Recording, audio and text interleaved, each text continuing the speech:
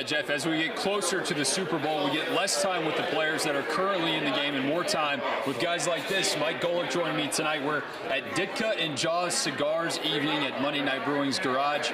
Mike, thanks for joining me this evening. And I just want to ask you about this season's Super Bowl.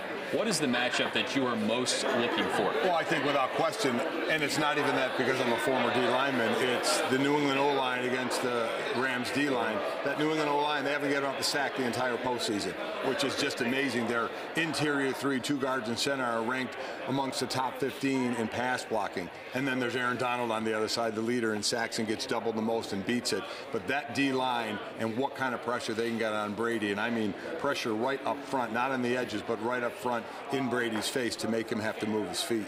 How about Jared Goff? He's playing behind a pretty good offensive line as well. If he can sneak up on this Patriots defense, how is he going to do it? He's going to do it with the way he's been successful all year. The last 2 years, as a matter of fact, they've had the most play-action passes, and he's been the highest completion percentage of play-action pass quarterback. So you have the running of Gurley and C.J. Henderson now, but I think Gurley's going to be a big part. So that threat's there. Their play-action pass is deadly. That freezes those linebackers. It freezes the quick rush of the defensive line and gives him that extra beat in the pocket to find his receivers. So that's what he's done well, and that offense has done well for 2 years. That's what they're going to bring to this game.